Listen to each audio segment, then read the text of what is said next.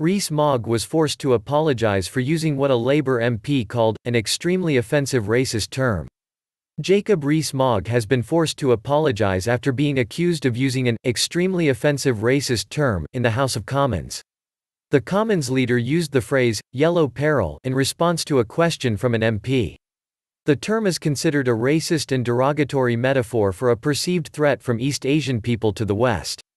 Rees Mogg said he did not know that what he had said that was racist and added his use of the term was out of ignorance. Tory MP Damien Moore had said people in his constituency felt under attack from the vindictive policies of Labour-controlled Sefton Council for trying to impose a cycle network. In reply, Rees Mogg said, "I hear gossip that Moore is actually working in collaboration, and whisper it quietly, with the Liberal Democrats in his area against these schemes, which I think shows how completely lunatic they must be to have created an alliance between him and the Yellow Peril."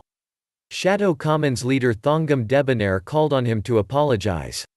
Raising a point of order, the Labour MP said, "Unfortunately, and I hope that the leader is doing this unintentionally, the leader made use of an extremely offensive racist term. I find it really difficult to understand, but I am sure it may be possible that he was not aware that it was, in relation to the Liberal Democrats. It would be really helpful if the leader could reconsider his words.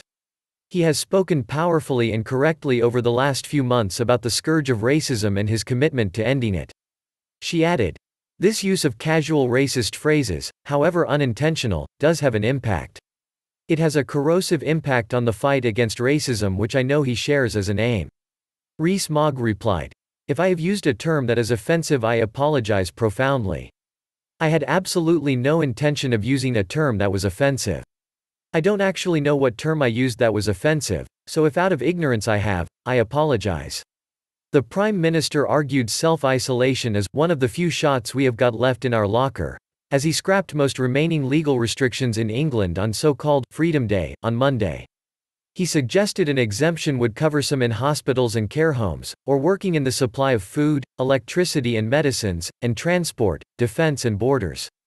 But the government has said there is no blanket exemption for any sector or role, and decisions will be made largely on a case-by-case basis. Downing Street has declined to say how many people will be granted exemptions, but it is understood the figure is not expected to reach the high tens of thousands.